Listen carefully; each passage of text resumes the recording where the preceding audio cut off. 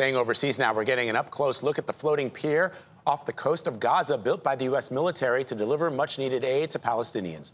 For the first time, reporters were invited to the pier, which recently resumed operations after it was damaged by rough seas. Our Imtiaz Tyab was there. It was on a U.S. military vessel that we traveled across the eastern Mediterranean to the $230 million humanitarian pier off the coast of Gaza. Among the first journalists to gain access to it.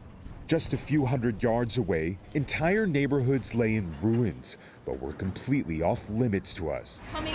Trucks carrying pallets of desperately needed food aid do make it inside. Since this pier became operational 2 months ago, only around 400 aid trucks like this have come off it. And the need in Gaza, just over there, is desperate. Before the October 7th attacks, over 500 truckloads of aid would enter Gaza in a single day. All I know is my objective is to get as many supplies as I can into Gaza for the people of Gaza.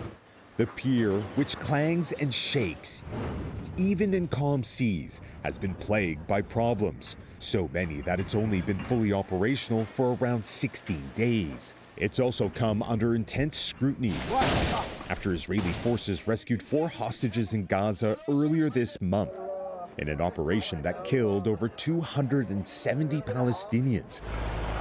An Israeli military helicopter was seen taking off from the beach in front of the pier, prompting the World Food Program, which distributes the aid, to suspend operations there over concerns it had been compromised. Is the security and the integrity of this pier intact? This is a humanitarian pier. It was not part of any operation. It's focused on humanitarian assistance, and that's my mission. And the Biden administration seems determined to make the pier work, saying it'll likely remain operational for even longer than planned. But critics insist pressure should have instead been put on Israel to reopen all land crossings for aid trucks into Gaza, which they say is safer, faster, and cheaper. Tony. Yeah, maybe not an either or, but a both and. Imtiaz Tyab, everyone's rooting for that pier. Thank you for that, live from Tel Aviv.